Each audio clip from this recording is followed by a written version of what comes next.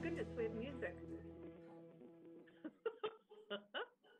Heads up for the community.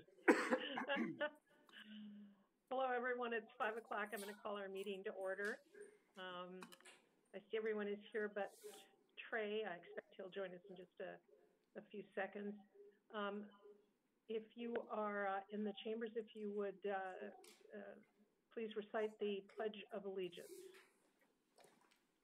I pledge allegiance to the flag of the United States of America and to the republic for which it stands, one nation, under God, indivisible, with liberty and justice for all. Very good, thank you. Todd, I saw you in the chambers. Can you just tell us who else is present? Yes, I will, Chair. We have Vicki, Eric from IT, Chad Palachek, Lori Serkey from Finance, Carrie Ahrens, Meredith, and Scott at the helm. All right, very good. And it looks like we are welcoming online Carol Worth, and Mary Fadash has also joined us. So with all of that, I would ask for a motion to approve the minutes of our January 25th meeting. Move to approve the minutes from the last meeting. Second.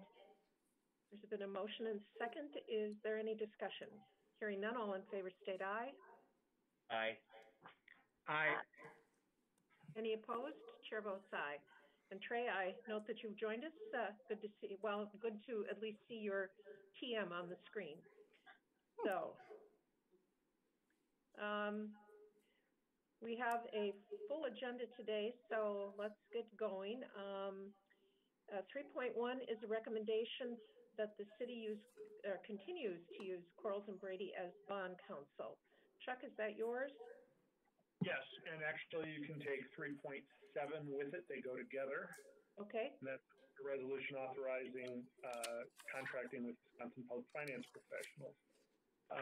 So both of these kind of go together. Quarles and Brady is our bond counsel, Wisconsin Public Finance Professionals for our financial advisory services. With regard to Quarles and Brady, we actually did go through an RFP process this time around. We'll likely do that for our financial advisory services at some point in the next couple of years. We didn't feel that it was necessary to do that this year. With regard to bond counsel, a couple of things to note. We did have a number of interviews. We interviewed, I think, 7 different potential bond counsel, and in the end, we are recommending that we continue with Quarles and Brady. They interviewed. I think their interview, it's fair to say, was the best of the group. Their cost is reasonable, and they work well with us and with our financial advisor. And so given that, we're recommending approving both of these recommendations. Well, Chuck, I think I'll take them one at a time. Is there a motion to approve the contract with Quarles and Brady for bond counsel? Is that just for 1 year, Chuck? Yeah, it's ongoing. We'll likely do another one, 4 or 5 years down the line again. Okay, is there such a motion? So move, Boren. Second. All right. I will note that we had, Bert, I'll get to you just a sec. I will note that we had a very extensive presentation on this by Thomas Cameron, who went into substantial detail on the request for proposals. I believe 8 law firms responded, Chuck? I'm trying to remember. Yeah. I mean, it was a substantial number, and each was interviewed, and because it's been my position all along that, we need to put these out for bid every once in a while. This comes to us then as a result of that. Bert? My question is it written somewhere that every 5 years we must do that, or 3 to 5 years. 3 years isn't a whole lot, but 4 to 5 years, or it's just done when people think it should be done? Yeah, we don't have a particular policy on it. This time around, it probably went a little longer than it needed to. Although there were a couple issues that came up that caused us to sort of think through that. My feeling is, and thus far the committee has seemed to sort of be in agreement that, every 5 years or so seems to be appropriate. But if there are significant changes in, what the kind of work we're doing, or what's going on out in the rest of the world, we could look at that. I don't know, more often or less often as needed. Okay. My position is that we really do need to do due diligence periodically, and as long as it's periodic, I think that's important. And Todd, I would suggest that on the city administrator's calendar, 5 years out, there should clearly be a tickler to just review, performance, cost, other providers and that kind of thing, if that's your wish. We could formalize it, but that will be for another day. So, all right. Chuck, I am going to do this as two separate motions, if you don't mind. So we have a motion before us to approve the Quarles and Brady Bond Council contract. Is there any further discussion or any other questions? Hearing none, all in favor state aye. Aye. Aye. Any opposed? Chair votes aye, and it passes. In the spirit, however, of talking about these things, let's just shoot down to 3.7, which is a resolution authorizing a contract with Wisconsin Public Finance Professionals to be our financial advisory services in 2021. Chuck, again, I expect that's yours. Yeah, we reviewed that. I had Attorney Cameron walk through most of that, and the contract is acceptable as it is, and we're we are recommending that you do approve the resolution. Sort of similarly to how we every so often we kind of review these things. Our thought is to perhaps review this one maybe a couple of years down the road. We didn't feel the need to do that at this point. Again, I would suggest to our city administrator that gets on a tickler system somewhere so that it can be done on somewhat on an as-needed basis, but not totally forgotten about, if that makes sense. All right, can we have a motion? Oh, Bert, go ahead. I have a question. Is the advisor attached to Quarles and Brady, or is the advisor independent of Quarles and Brady? No, this is independent, although as we interviewed our bond counsel, we were interested in, trying to determine how well they worked with our current advisor. And in a few years, we'd probably, if there are multiple people applying for that position, we ask the same thing as how do they work with our bond counsel. So they're tied, but they're not automatically tied. Either one could work with any number. Okay, great. Thank you. All right. I think we need a motion, correct? Yes. Yes. If I could have a motion then to approve the 2021 contract. Move to approve. And a second? Second. Any other questions, concerns? Hearing none, all in favor state aye. Aye. Aye. Aye. Any opposed?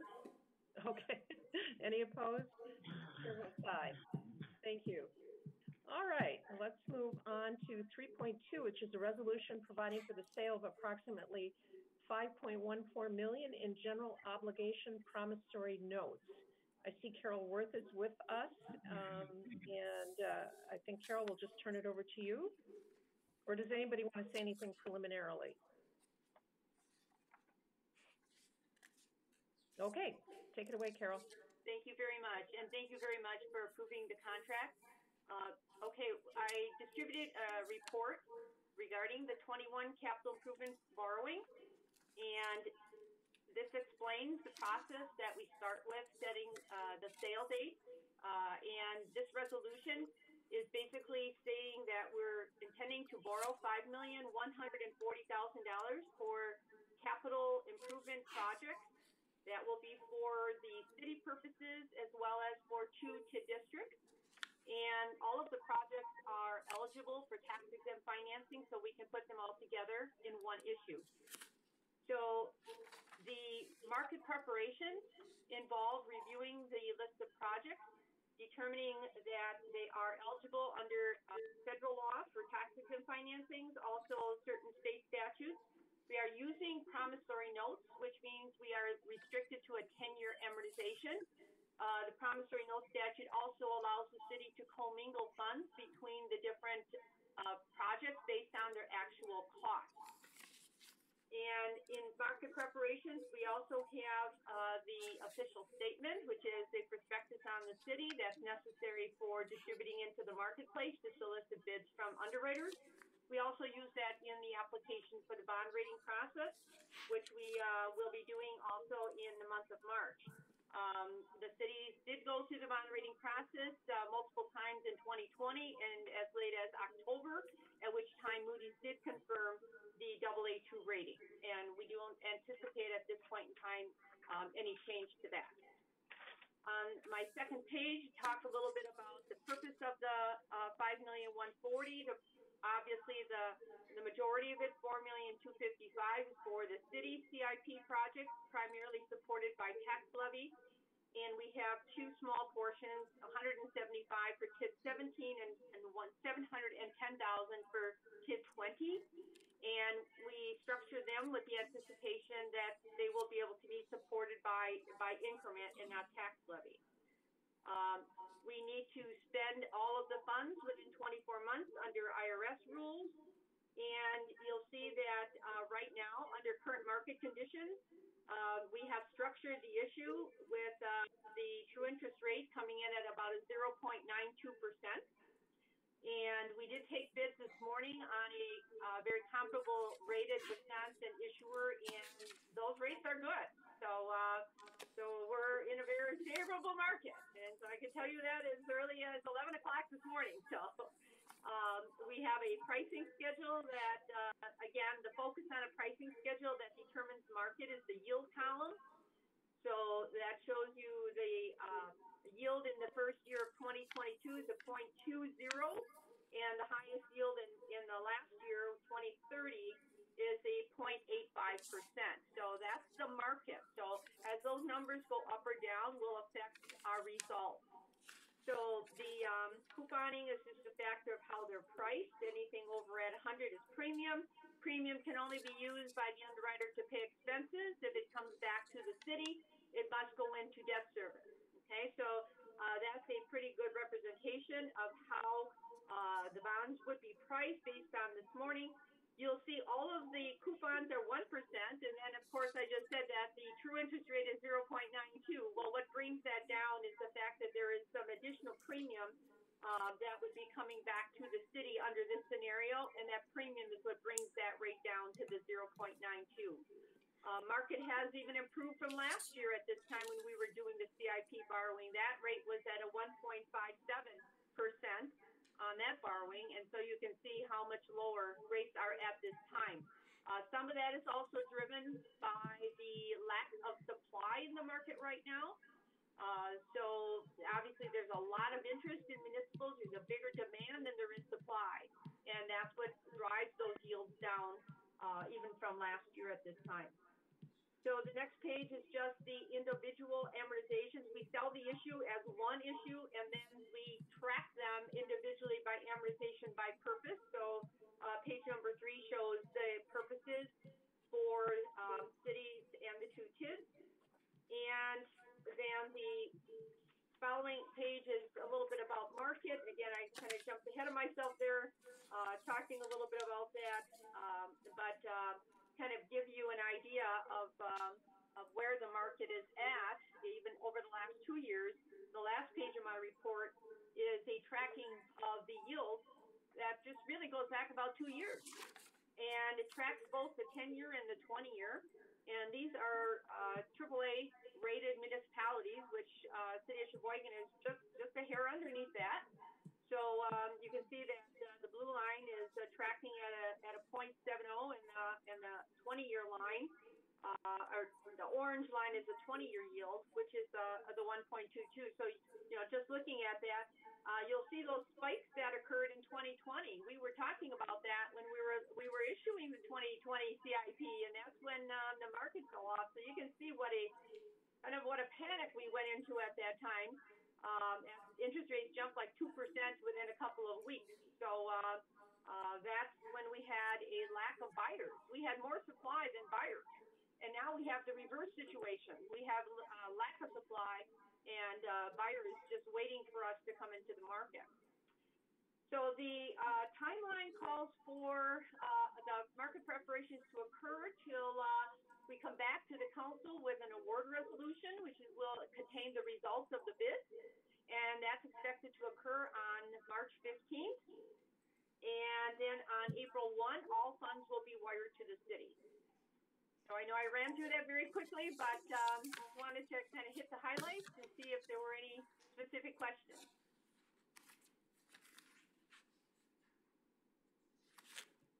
Questions for Carol?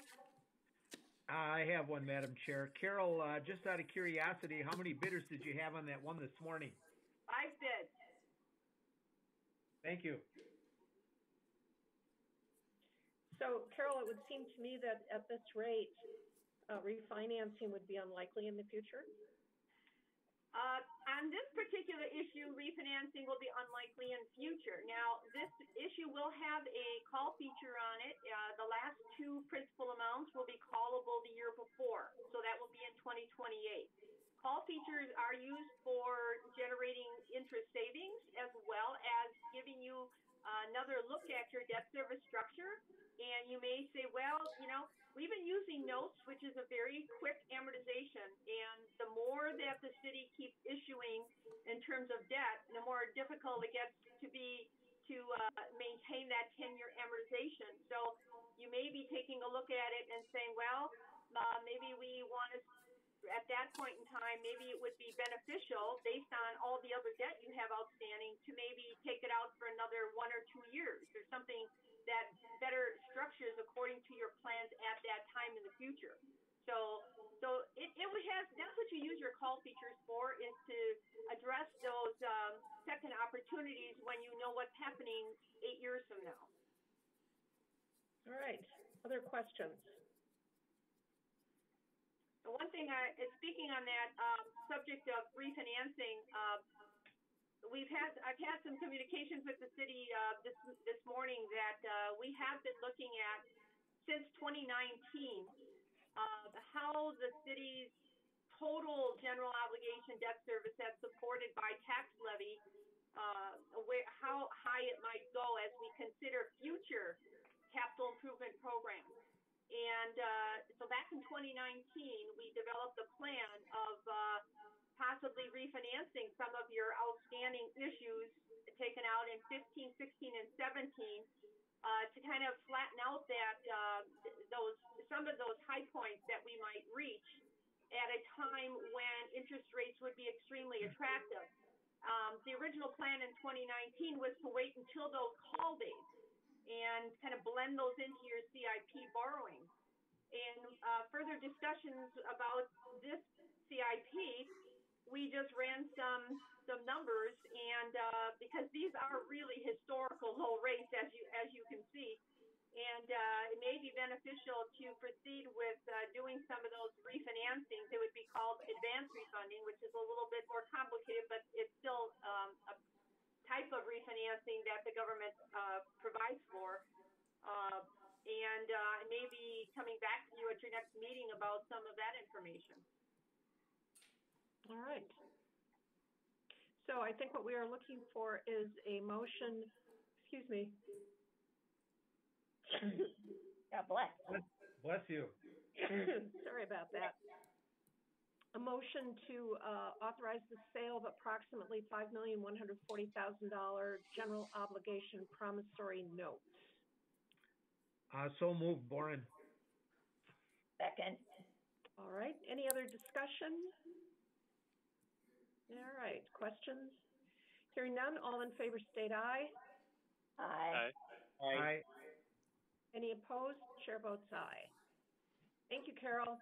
Okay, thank you all very much.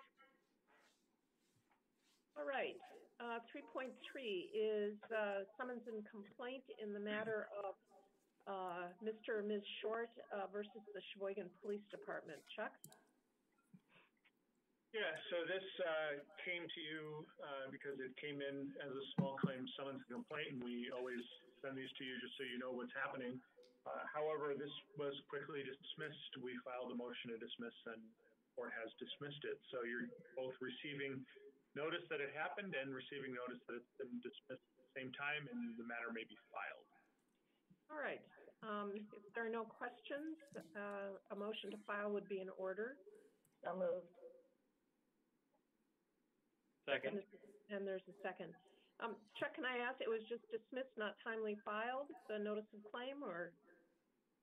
Well, it ended up, we had multiples in our motion to dismiss. The court chose one, which was failure to state a claim upon which relief may be granted, but Okay. there could have been any number of reasons. All right. Very good. So we have a motion second. Is there any other discussion? Hearing none, all in favor state aye. Aye. Aye. Aye. Any opposed? Chair votes aye. Very good. Let's go on to 3.4, which is a summons and complaint. Bosby, the City Plan Commission. Chuck? So this one is here just so that you're aware of it. This is a lawsuit against the city through its plan commission related to the granting of a conditional use permit.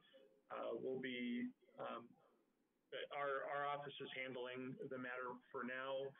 Staff has determined that after responsive pleadings are complete, we'll take a look at that again, whether we need to go to outside. But at this point, the issues are pretty narrow in the initial complaint, and we're hoping that the matter will also not be long for the courts. So, well, it's an interesting cause of action.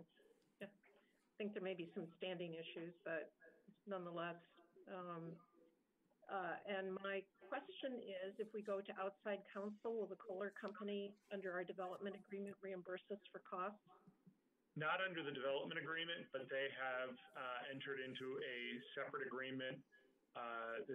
It was just with the mayor, and we will, if we choose to go outside, we will memorialize that with a more formalized agreement. But yes, they have indicated they will be standing by the agreement they made with the mayor via an email. Okay. I think that might be appropriate to share with the committee.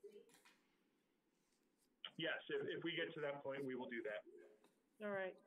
So is this motion just pending, or I don't think it's suitable for filing, or is it? It's just a matter to hold, but because it's ongoing litigation, I wanted to make sure that you had an opportunity to talk about it if you wanted to. Okay. Does anyone have any questions or concerns about the matter? Bert? I have a question. What kind of timeline are we looking at? Weeks, days, months? Well, it depends on what happens. So we'll be doing our responsive pleading later this week. It's due later this week. And then it somewhat depends on who the judge is.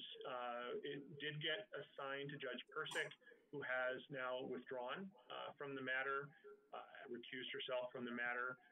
It was then sent over to Judge Borowski, and today the plaintiff filed a motion substituting Judge Borowski. So we'll see where it goes. Okay. All right. So we need a motion to hold, I believe. So moved. Second. All right, any other questions? I would, for members of the committee, if you haven't had a chance to take a look at the complaint, it's quite interesting, so I would recommend it to you. I assume you've all read it, but I just thought I'd toss that in.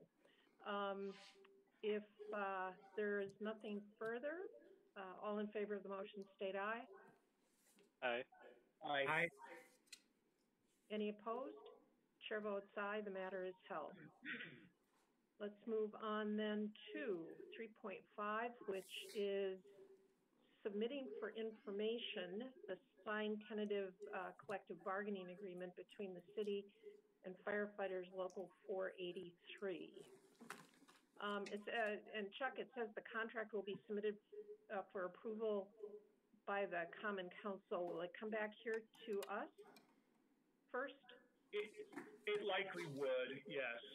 So what the purpose of this is so that you're aware of what's in this, so that if you choose then to kind of quickly deal with it once you have the final contract, you can. So the tentative agreement has all of the changes that will be made to the contract, but it's technically the contract itself that will need to be signed by the mayor and attested by the clerk. That is the official document. So it's here for your discussion, and then you can choose whether you want to bring it to committee or just suspend the rules and pass when the actual contract comes. So I think I followed most of it, but I really got lost in the weeds in terms of the changes to overtime. Vicki or Chuck, can you just kind of just tell us what it used to be and what it is now? There were terms I didn't understand, and just a wide variety of things. So Mary Lynn, I have the fire chief is also here to clarify any points. The contract itself is, the TA looks lengthy, but most of that was because of language cleanup. We wanted to just make sure that it was clear. There was significant changes to the overtime procedure to just make it clarify more to follow current procedures, and Eric can speak to that. The other significant points are that it is a 3-year contract, that the increases are 2.5, 2 and 2.5 over the next 3 years. It did implement the lieutenant acting up, which was city point number 25, and there was an increase in the good attendance from $65 to $90. So Eric has the microphone to speak to the overtime procedure. Yes, thank you. So it really was just to follow the current practices of how we operate today. When the contract was first agreed upon, and this has been a couple of contracts, it just was never cleaned up, and it's just combining lists that we hire our overtime. When we need that position filled, we have a certain structure like the FEOs or an officer or a firefighter paramedic. And we also had a separate firefighter one on their own. So we kind of combined it to make it more convenient in how we do our current hiring procedures right now when we call back for overtime. So truly there's like 6 or 7 different sections that deal with overtime, and it was to clean up that language to match our current practices. Does that answer your question? I think so. How much this is related but not exactly the same. How much money do we typically, or how many hours of overtime are we typically looking at in the fire department? So typically I budget anywhere between $55,000 and $70,000 for overtime. Because of COVID, it was really a unique year, obviously, last year. So we were a little over budget on that as well because of COVID. But typically, we hopefully anticipate that we don't have any injuries, but we have to maintain our shift level. So when there's an injury, it averages about $1,000 for a 24-hour, give or take, depending on seniority, depending on if it was an officer rank or what rank. It might be about $1,000 a day for overtime to fill a 24-hour position. So it does add up when you're short individuals due to injuries or long-term illnesses. And obviously with COVID, it did have an impact on our department. Are there other questions for the chief or Vicki? I have one. Or if you have one, go ahead, Marcus. Marcus, Thanks. I think we're first. I appreciate that. On city point 5, under staffing shortage, I don't understand what would be the fourth paragraph. To me, it sounds like when we hire someone new and move them into a job, they have to be paid the overtime equal to the highest paid person for getting overtime. That doesn't make a lot of sense to me, and I'd love for that to be explained like I'm an idiot. No, you're not an idiot. Good question. No, it's not the pay. It is the hours. So when you start the year off and as the individuals work overtime, those hours that we keep on the list are continuing to tally and add up. So really that's all it means. It's not the pay. The pay is set based on their time on and per the contract language. The pay is already set. So Marcus, if you work 5 shifts of overtime, those 24 hours, those add up. So the next time we need an overtime, you go by the lowest hours on that list. And that's why you keep accumulating those hours. So Marcus doesn't keep getting called. We are fair, and it goes through each position, so they have an opportunity to work overtime. So that's how it is. It's not, so if I was a brand new firefighter getting hired, and the highest overtime hours were 1,000. Well, I automatically get that 1,000 hours, so I don't always get the phone calls because I'm the lowest. I don't always get the phone calls, so now I'm getting all the overtime, and that's how it's to equal out. Thank you very much. That makes a lot more sense. So it's just like a running tally, and they get the highest number so that they're not called first, they're called in equal rotation. Correct. Thank you very much. Good question. I think Jim is next. Thank you, Madam Chair. Eric, this was your first look at this contract, after being here almost a year. What were management's goals going into this negotiation of this new contract? And do you think you were successful from a management standpoint? And then after you're done with that, I have another specific question. So Alderborn, quite honestly, we were satisfied with the contract agreement. We were going into with my first year and first negotiation to really just clean up some of the language, which is primarily most of the changes.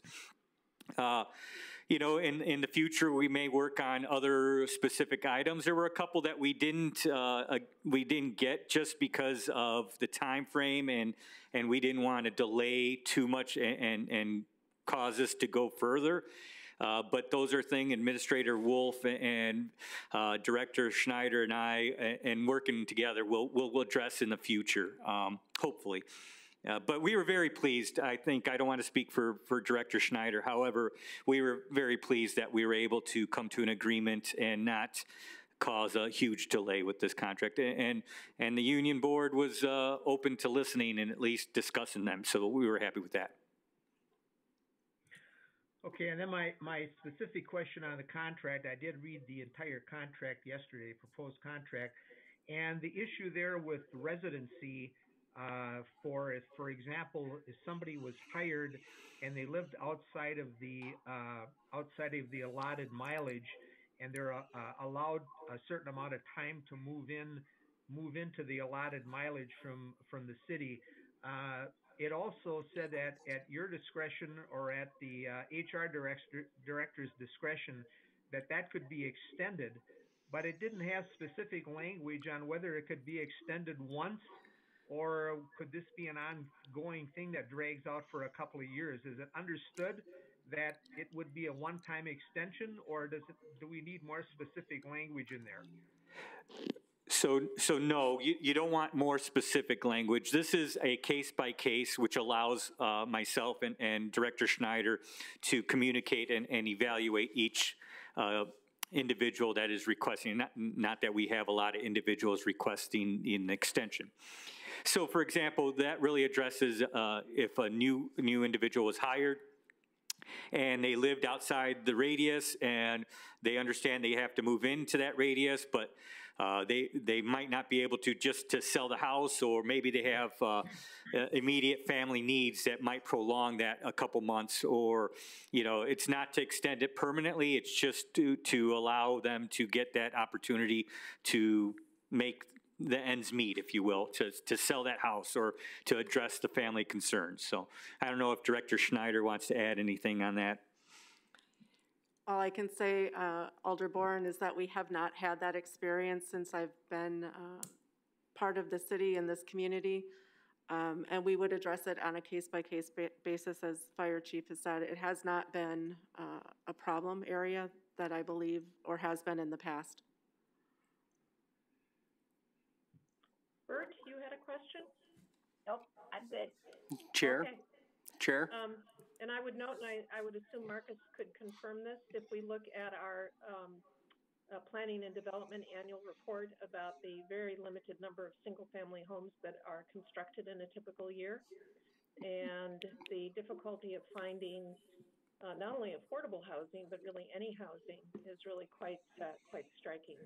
So, Todd, did I step over you? Yes, that's okay. I just wanted to make a couple of quick comments, if I may. Sure. Thank you. I just wanted to compliment all parties, obviously the union side, and then also Eric and Vicki on the negotiations that had transpired. As we know, Eric is newer to the city of Sheboygan, and Vicki is newer to the as the Human Resource Director for Sheboygan. So entering into the union contract negotiations, I think that all parties did a really good job. They did a great job cleaning up the contract with the fire department and their team. That'll help us moving forward. We also, you know, we had a little bit of a different strategy moving into this contract. So the union side of the fire department had to kind of get used to our side, and we had to get used to their side. So I just wanted to say compliments to everybody that was in the negotiations, because in the years that I've dealt with union contracts, it can get a little tight at times, especially when you're learning about each other. But the end result, I think, was a very positive, and it transpired into a 3-year agreement. So thank you. Thank you. Thank you, Todd. All right. Any other questions regarding the substance of the contract? So Chuck, it looks to me like, and I don't know, and Vicki may have this answer, or Eric, but what is the timeline? I know that we have at least one alder and probably more who are concerned about suspension of rules on a regular basis. Is there a time crunch here where it's not noticed for is it noticed for action? The effective date. So what you've got in front of you, yeah, so knowing those concerns, it's submitting for information. So the RO here is just, you simply accept and file. That said, part of the purpose for bringing the TA here is so that you have this discussion that you've had today, which would otherwise, if we didn't send the TA to you, you would normally have by sending the contract itself to committee. So it's designed to sort of be the equivalent of sending the contract to committee. That doesn't mean you know, when it comes before you, I think a lot of the timing, and Vicki, I think, may be able to answer you a little bit on what's happening with the timing. But it's all, we like acting on it fairly quickly once we get it from the union, so that they're not waiting around for it, which is why we did it this way, why we got this information to you now through the TA. But you always have the opportunity to send it to the committee, even if it comes to the council with a recommendation to suspend the rules. You never have to suspend the rules. So the contract, Alder Donahue, the contract is ready to go as far as it we were prepared as if this TA was going to go forward, so the language is there. And I believe the union has already done their portion of their side of the contract, so we are ready to go and send this into the council as a full contract, however you would like that to be. I mean, I know it's not specifically noticed this way, Chuck, but couldn't we just have a motion to approve the agreement as presented? Because it's not noticed that way and it's only the RO, I think what you can do is you can only act on the RO, but what you could do is on the RO indicate something along the lines of we accept and file the RO and indicate that the terms of the TA are approved by the committee, and then you'll have that language in the minutes then when on next Monday when the contract actually comes up, and if there's any questions about why is the matter being set for suspension of the rules. So do I have a motion to that effect? Madam Chair, so moved, and I'd like to add to that if any firefighter needs help finding a house, I can get it done. Good job. Shameful, I tell you. Opportunistic. Is there a second? Second, Boren. Bert, did you have a question or comment? I thought I saw your hand. So this will go from this committee, and barring any substantive changes, this will go to full council, and it will go and ask for suspension of the rules to adopt the contract that the entire council will see. Right. So the recommendation to accept and file the RO will be on the council agenda, as will adoption of the contract, likely with the request for suspension. Mm-hmm. And we do not anticipate any changes between this RO and the contract. No. We do not anticipate any. And that go ahead, I'm sorry. That will be so noted when we get to council. I can certainly note it for you. Thank you. And just so you all know, at least from what I'm reading, what we have in front of us is a summary. It is not the agreement. Right. So, all right. I just wanted to make one comment, Madam Chair. You know, sometimes when we get these contracts, it's good to kind of get a side-by-side or the old contract with stuff lined out so we know what's being lined out, what's being added. I mean, I read this whole thing yesterday, but I didn't have anything really to compare it to. So that's helpful. We've done that in the past with some contracts. And maybe the line by line is a little extreme because, as you remember, these contracts do go on for some number of pages, but maybe a summary of the changes year over year or contract over contract would be helpful. So what I read yesterday, was plenty long already. But again, it's nice to have something to compare it to. You know, they're saying they're deleting certain areas. Well, what are they deleting? I mean, I had no idea. Yeah. And Jim, all I can say to that is I certainly hear what you're saying.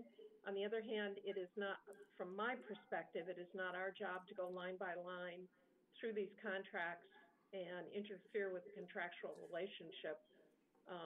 That's why the line by line comparison is, to my mind, an overreach. On the other hand, I do take your point well that we need to know what the differences are. Yes. And so I think the TA gave us kind of a summary of that.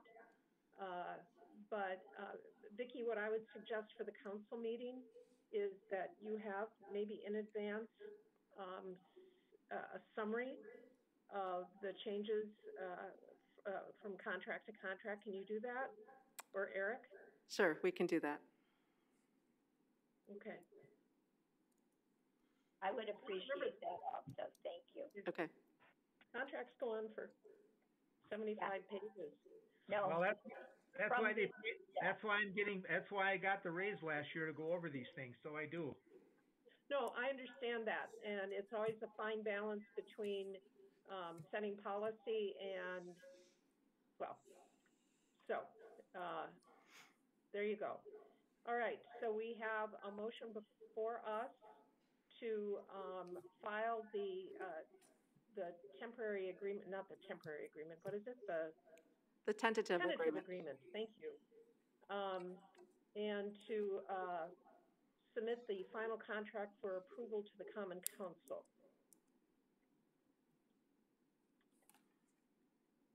Is there such a motion? I think we already had them. Did we do that? I'm sorry, I always lose track. If there aren't any other comments or questions, all those in favor state aye. Aye. Aye. Any opposed? Chair votes aye. And just to note for the record, Jim, only some people got a raise. Some of us did not. So, in fact, I think we ought to unionize. You know, I'd like to get to the bargaining table about this, Chuck. Silly rules. Jeezly, Peter. Okay, very good. On that happy note, let's go to 3.6, which is a stipulation to dismiss in the matter of Quessig versus and on versus the city police department. Chuck, what can you tell us? This can also be, this can be taken with 3.10, which is the RC submitting the complaint and summons in that matter. And what we're looking for you to do, both of these are just ROs. It would be to accept and file both of them. You may recall that this arose out of a situation where a number of years ago there was, I think, what can be fairly described as a suicide by cop situation that occurred at a tavern on the south side. And the plaintiffs in this case sued the city, claiming some damages out of how the situation went down. The matter has now been completely dismissed after years of litigation in federal court. The plaintiff's attorney recognized that they had no case and simply moved to dismiss the case, and the court has accepted that. You may be interested in knowing that while this is a good result, the city did expend $101,702.45 in legal fees through November 30th. We expect there will be one more bill coming through. Unfortunately, there's not a way to recover that, but it is. That's kind of what happens. There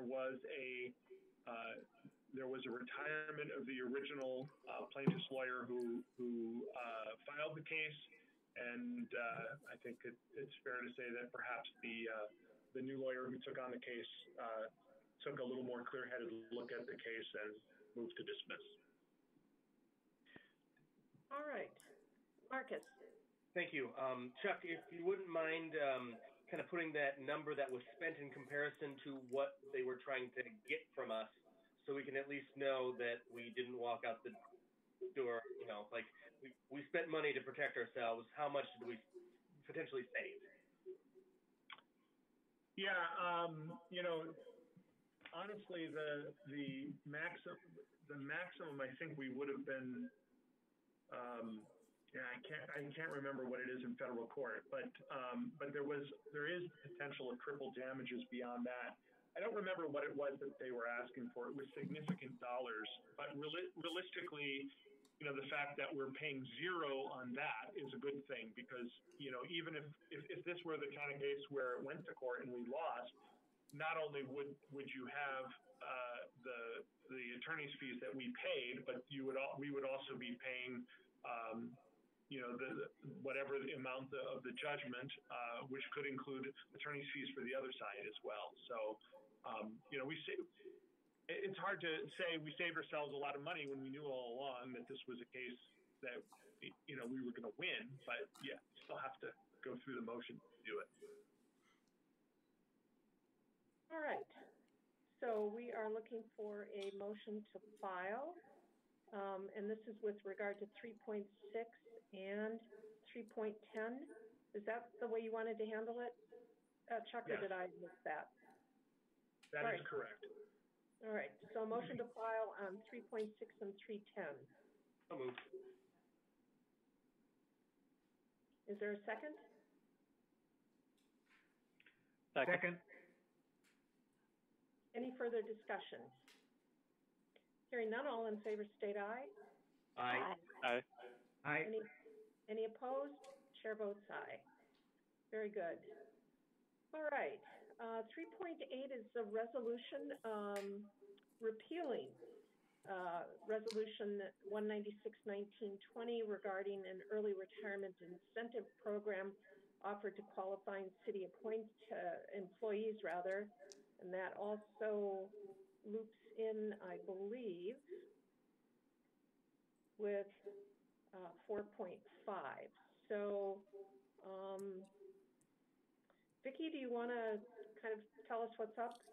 Sure. So one of my 2021 goals is to review policies and procedures for the Human Resources Department, and I came across a policy which is numbered the HR 600, and it's the retirement severance policy. When I looked back also at the resolution that accompanied this, the resolution had given an end date of June 30th of 2020.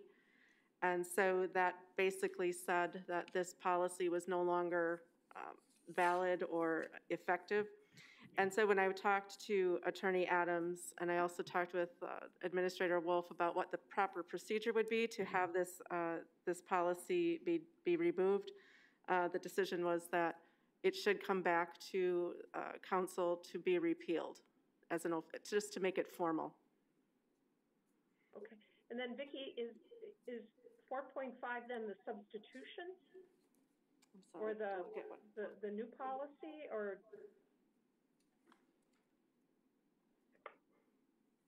4.5 is the attachment of the example of the policy that is being repealed. All right. Okay. So what you have is you had the IFC, and then you had an example of the policy, and 4.5 is the attachment of that. Very good. Bert? Nope. I had the same issue. I wasn't sure how that worked.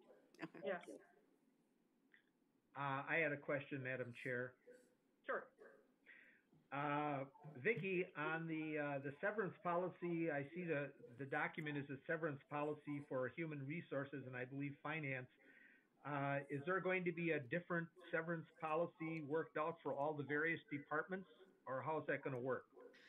So what we're working on right now, Alder Boren, is a revision and update of our handbook, complete rewrite of our city handbook, and that will also accompany city policies as far as looking at all kinds and all types of employee benefits, which would include any separation or severance agreements.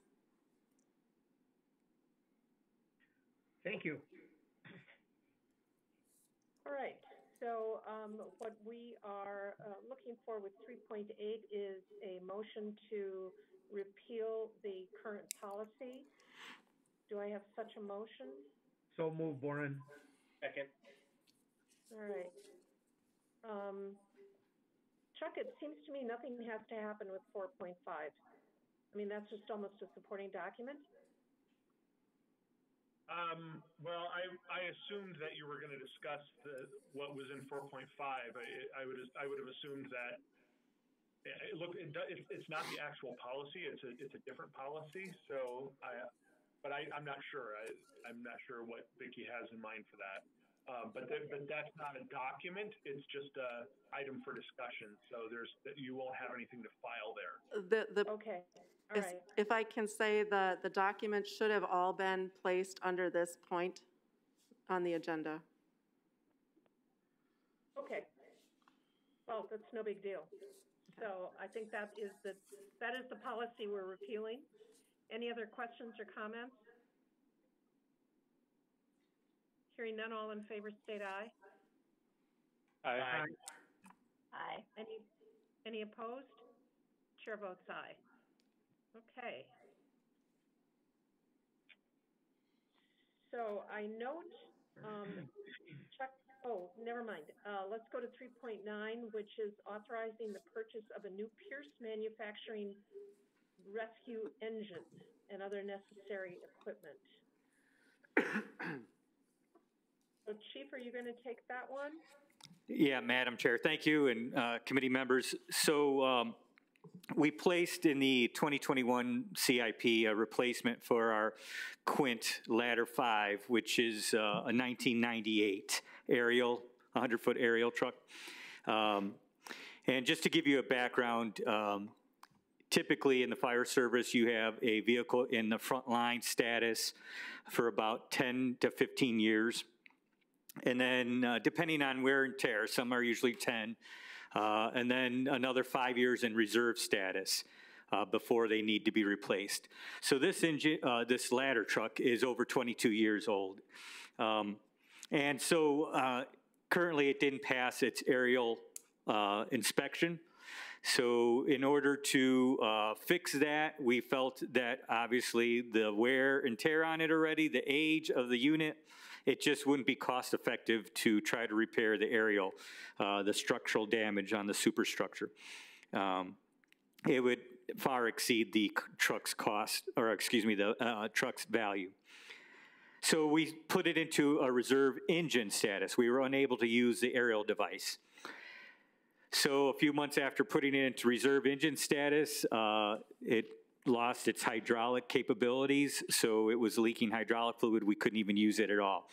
So unfortunately, we couldn't use it as a reserve engine either, which we were trying to sell it, if it were to sell, as an engine for approximately $20,000. But unfortunately, I don't believe we'll be able to get that due to the amount of damage and a mechanical failure. So we're requesting a replacement engine instead of an aerial truck, which would save the city quite a bit of money. At this time, we just have the 100-foot aerial platform that we purchased a couple years ago. So we felt in order to replace and save the city money, we would get an engine instead, and that's what we're asking for approval for. It's about $685,105. That if we purchase it ahead of time, all at once now, we would be saving over $25,000 with Pierce Manufacturing. If we were not to purchase it now, obviously that money would go up, and we would also, annually, they increase their cost of their equipment by 3%, so that would add another 3%, and we would be over the $715,000 that we were budgeted for in the CIP. Questions for the chief? All right, then we are looking for a motion to approve the resolution. Move to approve. Second. Any discussion? All right, hearing none, all in favor state aye. Aye. Any opposed? Chair votes aye. Thank you. Okie dokie. Let us go on then to, and I see, Chuck, here we had a couple of Walmart, and these were holdovers from last year, right? Or the last council year? Right. So 3.11, 12, and 14 can all be taken together. And they are all on just simply to be filed. These are just sort of left over. They had been brought over and we didn't take care of it when we settled the case. So these cases have all been settled and the matter may be filed. There is still one open with Walmart that was recently filed, but these three are completed and paid. Questions for Chuck?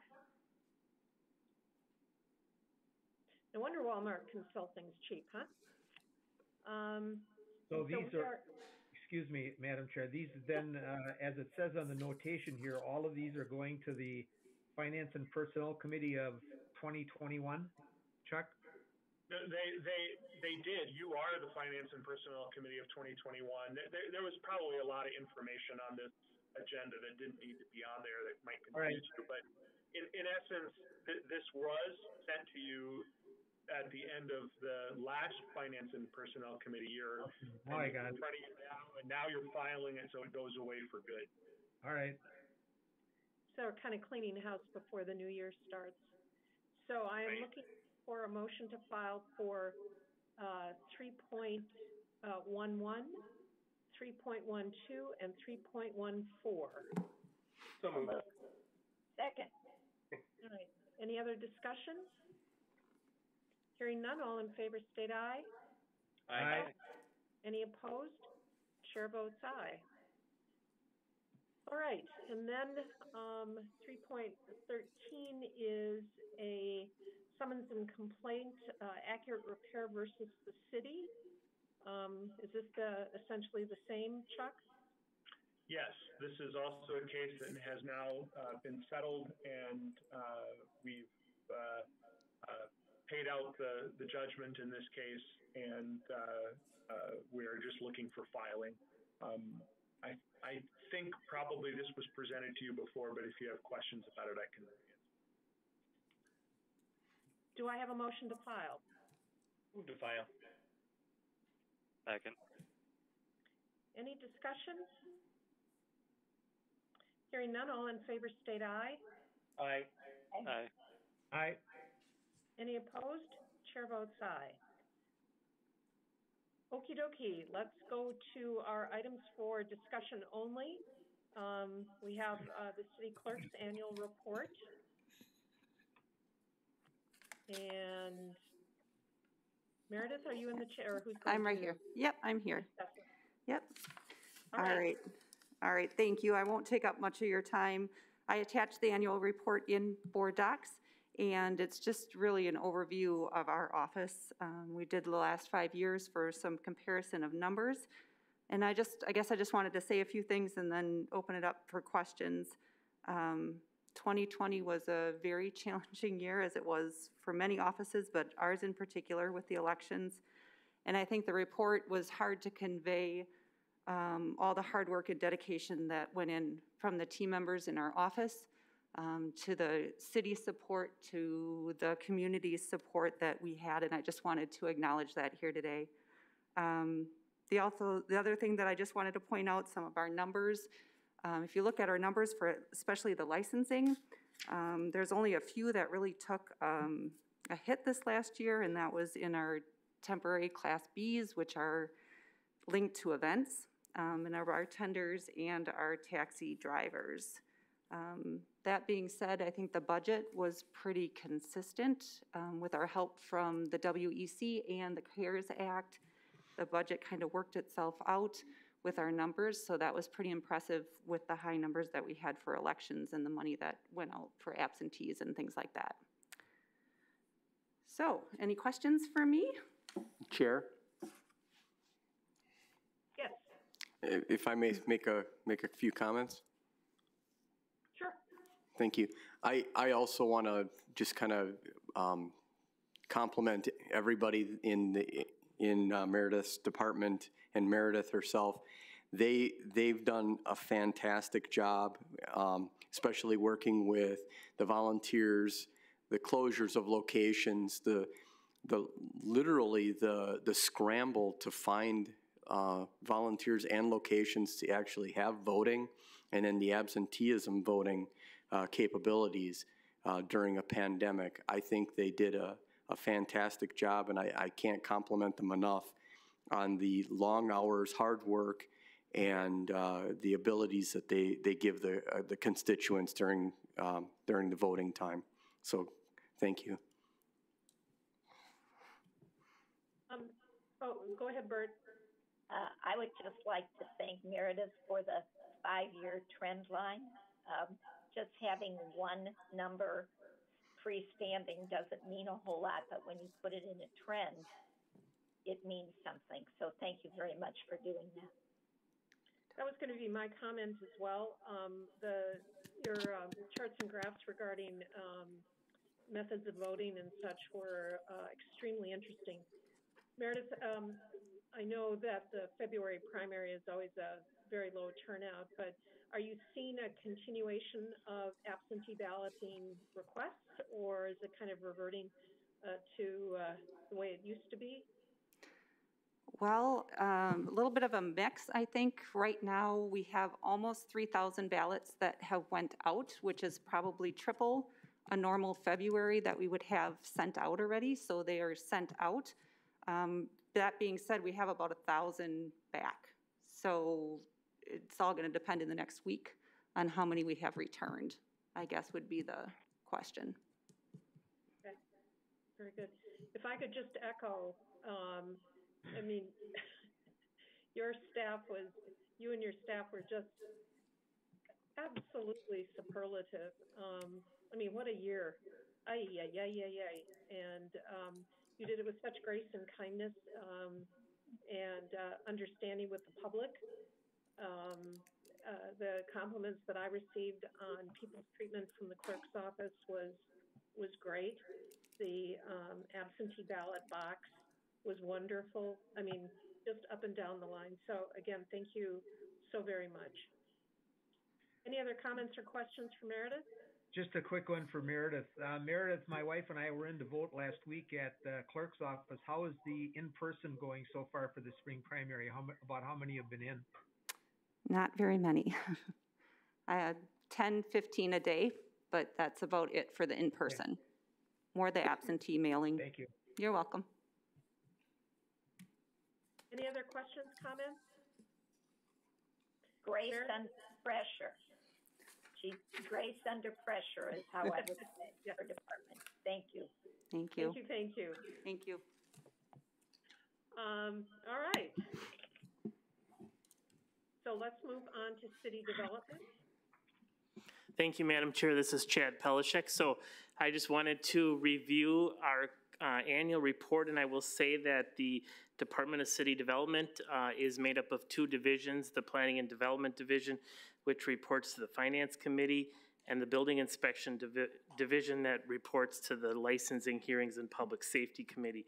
So my intent today is just to go through the Planning and Development section, but I'm happy to answer questions for those of you that are not on LHPS, because that'll be presented on Wednesday.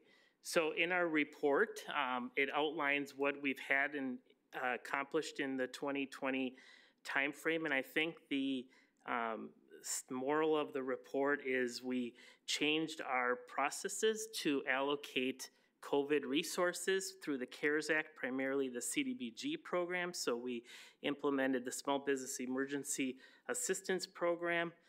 To date, that has spent about $250,000 of the $420,000, and I know there's comments in the public about that program and why it's not completely exhausted yet at this point, and I think some of it has to do with the lack of communication and understanding of how to spend the dollars that we receive from HUD.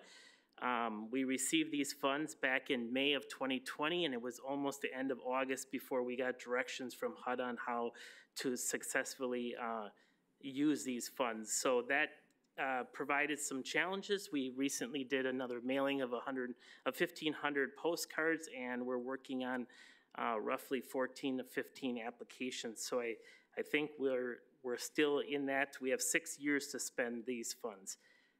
We also allocated funds to a number of public service agencies early on in the pandemic, including the Habitat for Humanity, Meals on Wheels, and the Sheboygan County Food Bank, and then Family Service Association as it related to the issues that they've felt with vulnerable residents throughout the early stages of the pandemic. There's a number of sections in this report on economic development. I think two big accomplishments is in 2020 is the completion of the city's first subdivision in a long time. So the Stonebrook Crossing subdivision that you are all aware of with the Warner Homes Group. And then we started the affordable housing market study, and we'll be providing updates and responses to that coming up here in the next month and a half. So that is wrapping up, and there'll be information coming forward soon. It also talks about the continued focus on housing and the different developments and the value of those projects, looks at the investments in the opportunity zone, which was another funding mechanism as part of the Tax Cuts and Jobs Act of 2017. And then the other piece of this is the TIF districts. So you guys were all part of the implementation of TID 20 for the Oscar development, the termination of TID 11, and then the finalizing of the South Point Enterprise Campus in TID 18 for the new business park. It talks about commercial developments, and then we also in 2020 rolled out 2 new programs, a facade and landscaping program to target dollars to corridors, specific corridors within the city that are high traffic areas or revitalization areas, as well as an upper floor residential rehab program to assist owners in commercial mixed-use properties to redo their upstairs residential lots, residential units into affordable housing. Under the Innovation District update, we partnered with the Sheboygan County Economic Development Corporation Foundation on a grant to fund the innovation building. That's still ongoing in the Indiana Avenue corridor. There's been a number of other projects that the EDC has spearheaded, and then we've did some major updates to the infrastructure around Badger State Lofts, as well as the near completing Badger State Tannery for the 118 affordable housing units. Under the planning and development and the CDBG program, and in the end of December, the RDA awarded a $200,000 note to Johnsonville to purchase the former Wigwam property and to convert that into a new production facility for their wonderful products. And then last but not least, we continue to focus on neighborhood revitalization. And although we were in a pandemic, we still leverage our neighborhood associations through different means to get them to continue to meet and deal with challenges within their respective neighborhoods. So that was a success and continues to be a success. The last part I just want to review is there's a number of interagency cooperation, everything from working with Big Brothers Big Sisters, the Census, the Arts Center, Green Tier Legacy Communities, the nonprofit network. So we continue to work with these groups and share information and receive information from them as we do our different planning pieces. So that's it for the planning and development. The building inspection section of the report gets in specifics about the permitting and where we ended the year in comparison to the previous years, and then has some residential housing trends listed. So I'd be happy to answer any questions the committee might have. Questions for Chad? I had one, Madam Chair. Chad, regarding our South Point development over here, are we happy as we go forward with the company that we hired to market South Point? And then what kind of contact do you generally have with them on a weekly, monthly, or do they call you when they might have a prospect? How is that going? I would say if we were to do this again, we probably wouldn't hire outside help. We would probably continue to market it ourselves. I think we've had more luck with leads that we've received internally than having an outside broker. So we've looked at what it would take to get out of that contract for the outside broker, and unfortunately we're kind of tied in for a few years with it. But we still, they're in Milwaukee, and we thought that there was going to be a little bit more help by being in the Milwaukee market to make referrals up here, but it's not the case. So I think we're better off doing it ourselves, and we will continue to do it ourselves on our end, and you know, and work through the different leads that are coming through in the local or the regional area. Chair. Go ahead. Thank you. Just to reiterate what Mr. Palachuk is referencing, when I became city administrator, Chad and I sat down, went through the contract, and we also contacted them and had some meetings with them, and they were pretty much put on notice, in my opinion, that they needed to start expanding our opportunities. Unfortunately, they played the old COVID card and said nobody's buying, nobody's looking. Just to, again, reiterate what Chad had mentioned, I would not recommend going with a group in the future. We have more activity within our own city development department, and we do have a lot of opportunities, and we're just waiting to see how things transpire moving forward. There's some really good opportunities that hopefully we'll be able to bring to you in the near future. Thank you. Good question. Any other questions or comments? All right. Thank you, Chad. So next up we have WSCS TV and also these are fourth quarter metrics for the TV piece and IT. Why don't we take those together? Eric? Okay, thank you, Madam Chair. I think I saw you there. I am here. So we'll start with WSCS. So the number of programs produced, we had 638 in 2020 with a goal of 500. Public service announcements, we produced 8, had a goal of 9. Number of televised Common Council and Committee of the Whole meetings, we successfully televised 33. We had one meeting where we had some sound quality issues. We believe, looking back at 2019, where we had 9 meetings where we had issues with the move into the new city hall and the new equipment, we only see that improving in the future. Additionally, just to elaborate on that, since COVID has hit, we have broadcast over 300 meetings in addition to those 34 or 33 Common Council and Committee of the Whole meetings. So my hat's off to Scott and his team for stepping up and providing that coverage for us. On demand viewing and on-demand unique visitors, those two we fell a little bit short, but on the flip side of that, when we look at our YouTube views, in 2019 we had 4,800 YouTube views. In 2020 we had over 20,000. So I think we're seeing the YouTube becoming a much more popular channel for people to access WSCS. Any questions on the WSCS report? Any questions, Eric? I do have a question, Eric. After we're done with this COVID thing and we can get back to our regular meeting room 106 downstairs where we have finance and personnel, I believe with the remodeled City Hall, do we have the capability, if we want to continue broadcasting these meetings, that we would be able to do it from, for example, room 106 or the Public Works meetings if they get back to their conference room up there? Is there that capability? We definitely have the capability to record those and rebroadcast those.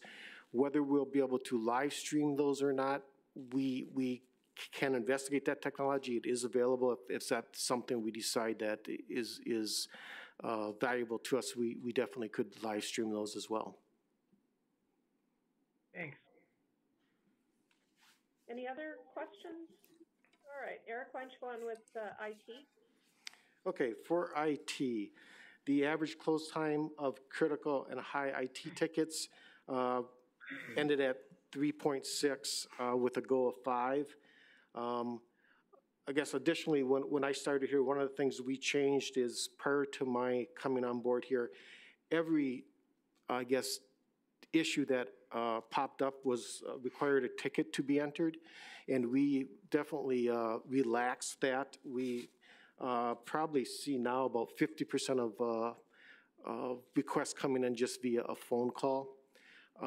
So it's I think provides a better level of service to our end users. The percent closed within a time frame, we had a goal of 90 and we fell just a little bit short at 89%.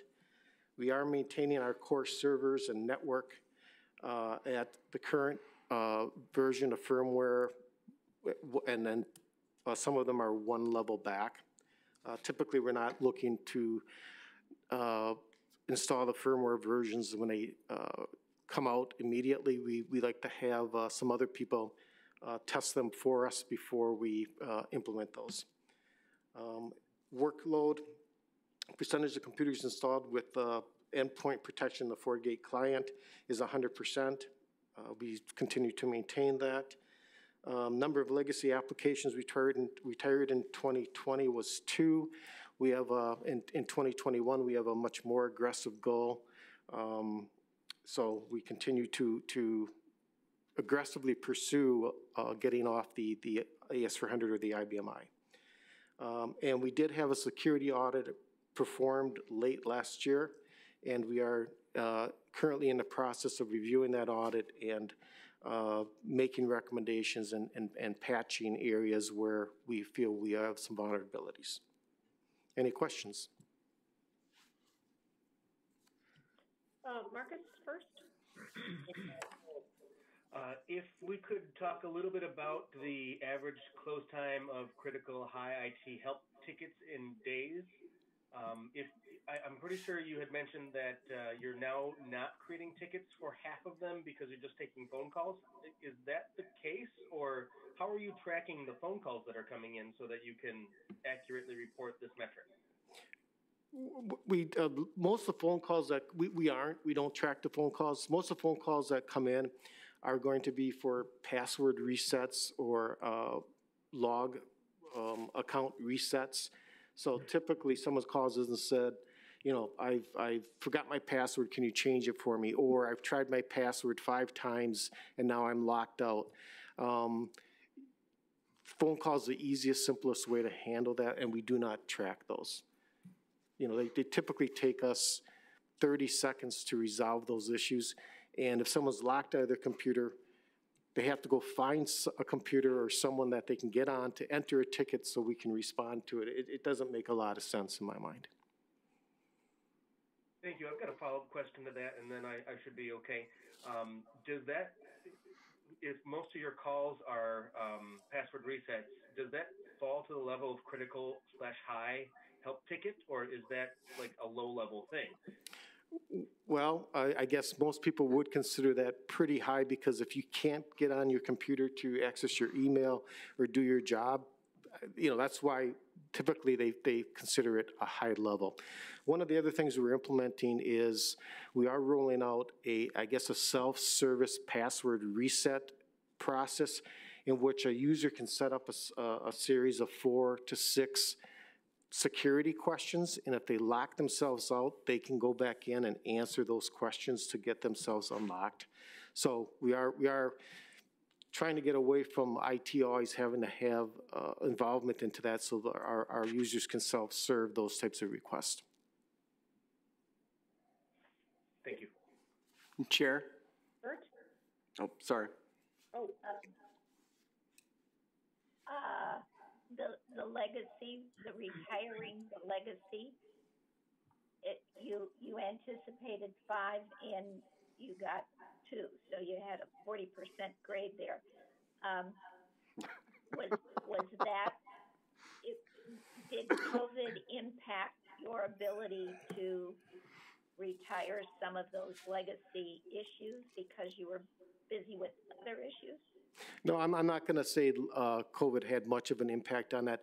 That's I think if you were to ask around at the city, we've been hearing that we're going to get off the legacy applications of the IBMI for probably over 10 years now. And when we came in, we started to actually track some real numbers on the use of that, as well as the number of applications we're using, so we could actually know where we needed to start and what we were still using on that system. So we identified that beginning of 2020, and then we laid out a plan, and this plan basically is looking at spending some monies, if you will, because a lot of the legacy applications we have will need to be replaced with new software. So as we go through this process, you know, we have monies in the 2021, 22, 23, and 24 capital improvement budgets to address purchasing additional software packages to assist us in retiring these legacy applications.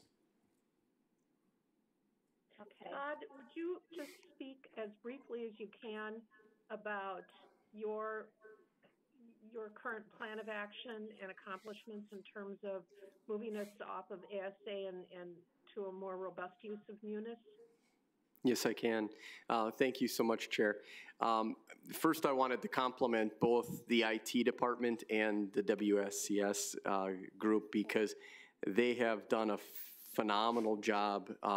If you think about where we were a year ago or where we were before we moved into the City Hall, prior to the remodel, we would not be able to do what we're doing right now if we wouldn't have had the foresight to, number one, remodel, number two, to include the upgrades in technology because as a past alder, our technology was very, very poor.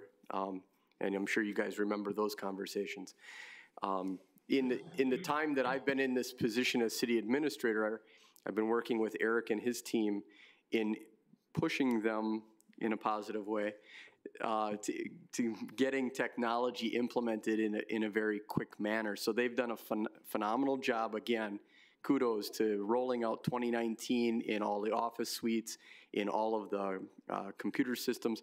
But not only that, we are right in the middle of a Munis upgrade to 2019, which is a huge undertaking because it affects every department within the city. We're also implementing and looking into additional upgrades that you've heard me mention as far as we did purchase Neighborly, which will take care of our loans programs for our constituents. We're also looking at EAM, which is going to be a huge new opportunity to get a lot of things off the AS400, and we're going to be able to have strategic planning for not just our roads, but equipment and fleets and all of that. So there's a plethora of modules and upgrades that are going to be going in, and we're going to start utilizing our Tyler Munis to a much, much higher factor than what we have in the past years. I hope that helps you. It's just been my sense that the report just seems a little misleading because, as Todd said, I think that there is a fairly intense effort underway, at least in several departments, to start fully utilizing Munis and to look at it in a creative way that helps us perform better and be more respond to our constituents. And so I think that's all good. And I appreciate that, Todd and Eric. Chair, I think the biggest point right now is we're looking at fourth quarter. We're looking at 2020, and a lot of the implementation actually started, I would say, in fourth quarter as far as the main push for the Munis upgrade, because we're planning on going live the end of February. March 1st, yeah. In March 1st, but end of February, March 1st. Yeah, we're going to be going live, and then we'll be upgrading our modules further from there. But the big thing is that I think you'll hear more about future development and getting off AS400. The other part of it, just to help the committee understand, we're really digging into the AS400 to find out, do we really need to migrate it off, or do we just start anew? If you think of the AS400 as a filing cabinet, there's a lot of files in there that if you don't go back and look at them over 5+ years, do you really need them? Sometimes it's time to move on. Thank you. Any other comments or questions? Bert. Thank you. I would just encourage, even if it's hash marks on tablets that are collated at the end of a week, if the majority of your requests for help come in by phone, you probably should capture how many requests you get via phone and how much help you actually do day by day, every day, that fills up your time. So I would encourage you to, somebody used the word robust, make your report a little bit more robust. Okay. All right. Anything else for Eric? Eric, I just wanted to thank you again. I had a situation back a couple of months ago where I was having a great deal of difficulty with my home Wi-Fi and attending meetings and losing signal and that type of thing. And with Eric's help and Micah Adams from his staff diagnosed the problem that I needed a cable and adapter to plug in directly to my modem here at home. And that was right before a 2.5-hour plan commission meeting we were going to have on the golf course. And Micah Adams made a house call and came over and got me up and running about 10 minutes before that meeting, and everything has been excellent since then. And I just want to again publicly thank Eric and Micah Adams for going above and beyond the call of duty to get me up and running for that meeting so I could attend the thing without going on and off for that entire meeting. And I will say, though, that my wife, Marilyn, had a dozen chocolate chip cookies for Micah on the way out the door, which I believe he shared with the department. So, but anyway, thank you very much again, Eric, for getting me up and running, and everything has been very smooth since that in attending my various meetings. Thank you, Jim. And yes, the cookies were shared by the staff, and they were delicious. And Jim got a pay raise. So that's what, what he used. Why didn't you get a raise, Mary Lynn? It only applied to half the alders. Oh. Yeah, only people who were reelected last year. I'm taking Maryland to top-notch restaurants now instead of McDonald's since I got that raise, when we can go out during this pandemic. Well, there you go. You're a gent. Okay, let's go to, the thing I like about Marcus is he laughs at all my jokes. So bless your heart. So do I. So 4.5, I think we took care of, right? I think we're all squared away on that. And our next meeting is February 22nd. Hopefully our agenda won't be quite so full, but we got a lot done today. If there's nothing else for the good of the order, I would ask for a motion to adjourn. So moved. Second. All right, all in favor? Aye. Aye. Aye. Any opposed? Chair votes aye. We are adjourned. Thank you all for your help. Thank you. Take care. Bye. Have a good night.